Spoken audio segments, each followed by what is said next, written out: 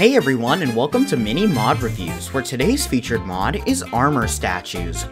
Armor stands are a great way to display armor that you've collected throughout your playthrough, but without the use of commands, they're pretty static. That's where armor statues comes in.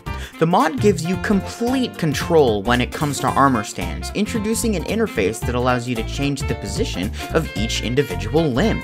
On top of this, there are some other parameters that you can adjust as well, such as enabling arms, disabling the stand's base plate, adding a name tag to the stand, and even sealing it, which makes it so that you can't remove anything from the stand without breaking it.